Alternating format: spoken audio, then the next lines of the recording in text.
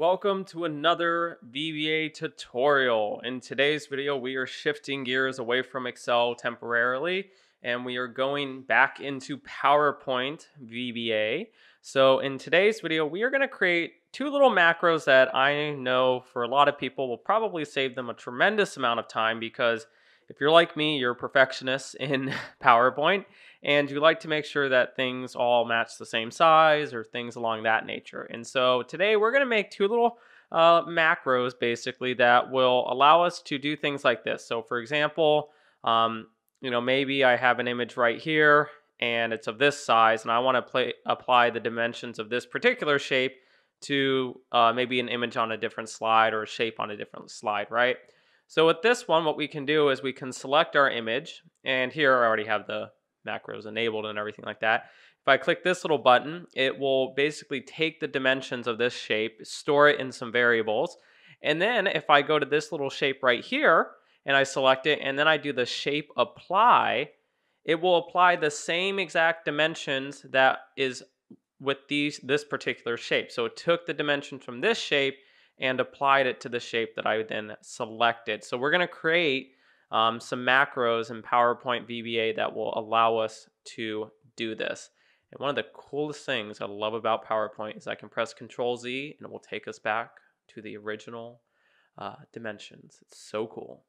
Okay, so with that being said, we're going to jump into our VBA editor. So we're going to go to our Developer tab, then our Visual Basic icon, and then from here we can start writing our subroutines. And so the first thing that we're actually going to do is we're going to declare our variables first, but these are going to be special types of variables. So these are going to be called private variables. With private variables, we can access them from anywhere within the actual module itself. So any subroutine that we create in here, if we do 1, 2, or 3, we can access those same variables without having to redeclare them. So this comes in handy when we want to kind of reuse existing variables. So the first thing that we're going to do is we're going to declare our variables. And so the first one is going to be called private. So this means it's a private variable. And there's going to be a couple that are going to be of the same data type. So the first one is shape left. The next one is shape height. The next one is shape top. And then the final one is shape width. And then these ones will be as a data type long. So this will be able to store the dimensions of our shape within these variables. And so that's kind of the whole logic behind this one. And then the next one is going to be the actual selection itself. So the actual selection that we have in our particular window. And what we'll do is we'll call this PowerPoint shape, but really it's a selection. So it's a selection object. You know, people would kind of debate if that's probably the proper naming. Maybe I should do PowerPoint selection. But my kind of goal with this is to make sure that these people know it has to be a PowerPoint shape, the one that we're selecting. So that's kind of my logic behind it.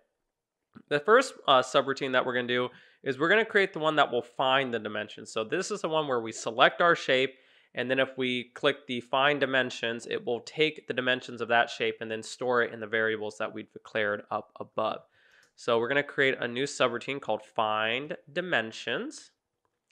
We're going to put our little brackets and sub.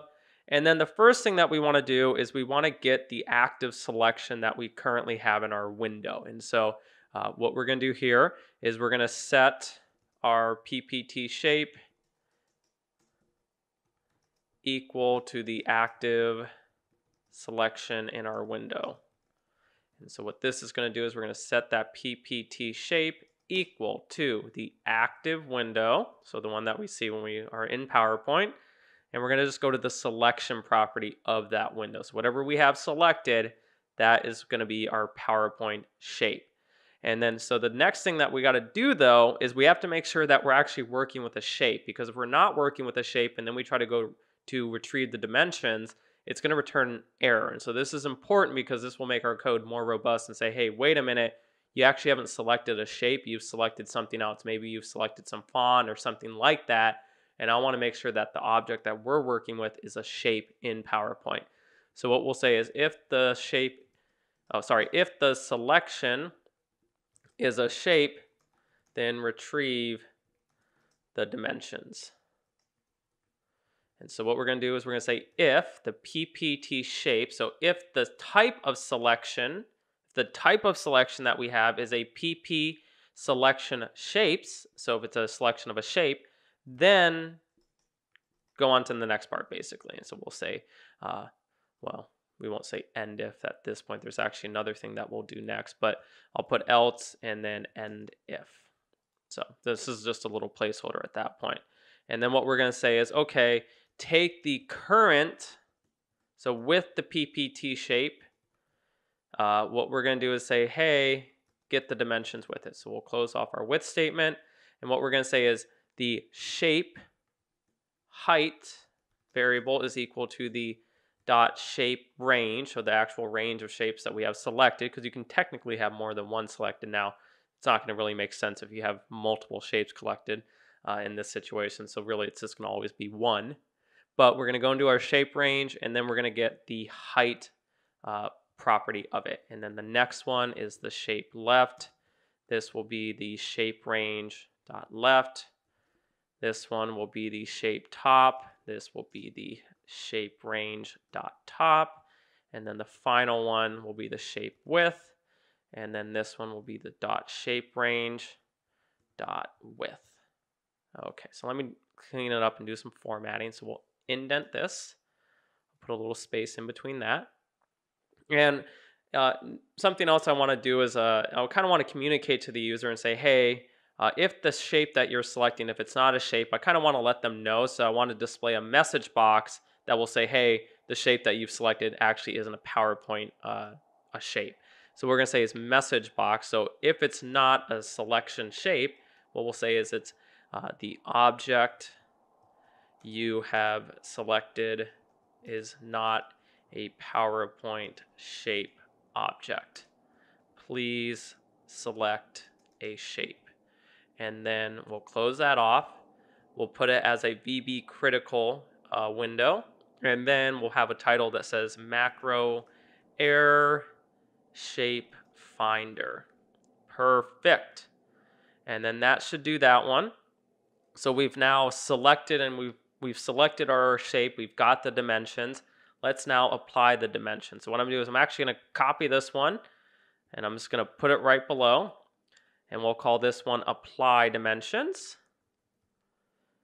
And for each one of these, because I already have the ones that I already put on the ribbon itself, I'm going to put these ones as 2, just so that way we can distinguish them.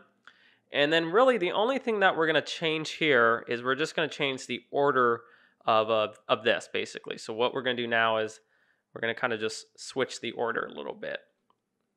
So we're going to delete this. We're going to delete that. We're going to delete this. And then this one is now kind of the reverse order. So now it's going to be shape height. The next one will be shape left. The next one will be shape top. And then the next one will be shape width. And then I'll also make sure to change this one and say, actually this one will be the shape apply one. So just so that way they know it's like, okay, this is for the one where I'm trying to apply it. It still has to be a shape. So other than that's pretty much the entire script. It's really not a lot if you think about it, but this is kind of the beauty of macros. We wrote a couple lines of code, but this is going to save us a tremendous amount of time, which we will love about it. Okay, so with this, now we're going to kind of go back in to our particular PowerPoint presentation. And what we're going to do is we're going to add a new tab to our ribbon and then add these macros to it. So I'm going to close this one out. And the idea is to kind of recreate something like this, right? So what I'm going to do is I'm going to go to File. I'm going to go down to Options. And then from here, I'm going to go to Customize Ribbon. And then I can always add a new group, for example. So if I wanted to, I could add a new tab. So maybe I'll say, hey, create a new tab. I'll select the top portion of it and I'll say rename. And I'll call this one macros 2. And then I'll rename the group. So a group can contain multiple icons associated with it. So I'll rename my group to say shape macros 2. And then what I'm going to do is I'm going to add 2 of my macros to this little group. So what I'm doing is I'm going to go over here to the choose commands from. I'm going to go down to macros. And then as you can tell right here, there's these other 2. It's kind of hard to read it, unfortunately. You just kind of have to look at it and then put it over here. And then when you do that, you can see it's the second one. So this is shape finder 2, and then this will be the shape. I want this one to be first, so I'll say shape finder. So this is the find, this is the apply, and then if I want to, I can also edit these little icons themselves. So I can say, hey, rename it, and I'll say shape apply to, and I'll have this one be, I don't know, we'll have it just be that icon.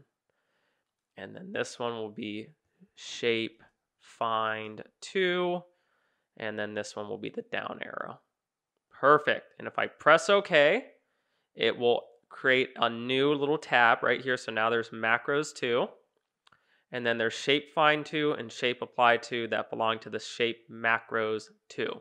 And so now if I select this one, for example, and I resize it, well, I'll do control to make it look all nice. And I say, okay, grab it, then select my next one. Now I can just easily select each image, and then bam, everything works smoothly. So it's a really cool macro. It saves us a lot of time. Hopefully you guys find this one useful. If you have any questions about what we made today, or maybe you have a suggestion for another macro that you think other people would want to see, please put those down in the comments below. Always appreciate it. And then also, if you could make sure to like the video, we always appreciate that support that you guys give us, and we want to make sure other people can find the videos as well. So it always does help.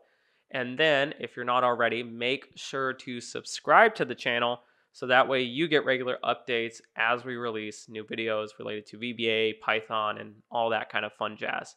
So thanks again for watching, guys. We will see you in the next video.